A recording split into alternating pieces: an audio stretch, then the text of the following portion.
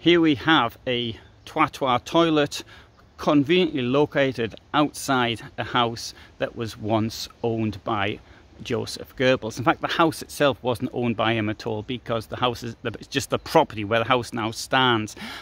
What happened here, this is Schwannenwerder Island, which was a property scheme done at the end of the 19th century. Somebody bought the island and he divided up into plots, set some rules. A fantastic example of a real property development, and having worked in this area myself, I really admire this.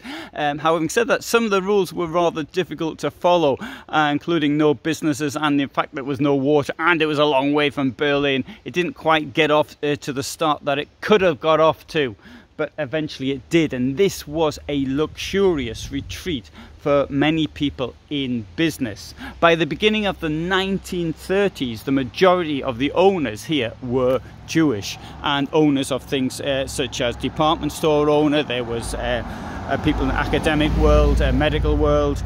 There was others as well. I'm trying to remember, banking, and Goebbels actually referred to this as Schweinenwerder rather than Schwannen, swan, as Schweinen, pigs.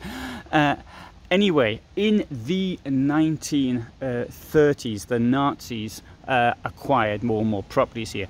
Goebbels acquired his first property through something which I would consider myself to be financially somewhat dodgy. This was a deal offered to him by Max Amann, the Nazi Party publishing chief. Then other properties were acquired by Nazis, such as Morel, Speer.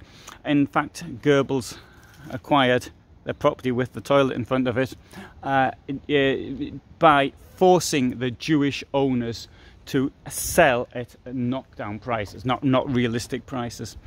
Anyway, so I've done more another video, on several videos on this subject. If you're interested, several videos on the life of Goebbels. There was even an attempt to assassinate him at the bottom of this hill on the bridge. So if you'd like to know more, then you might want to subscribe to this channel. I upload every Friday at 2000 hours Central European time. I'm in Poland, and well, this is in Germany, so I'm in Poland or in Germany. And thanks for watching, and I hope you will subscribe to see the full length video on this subject.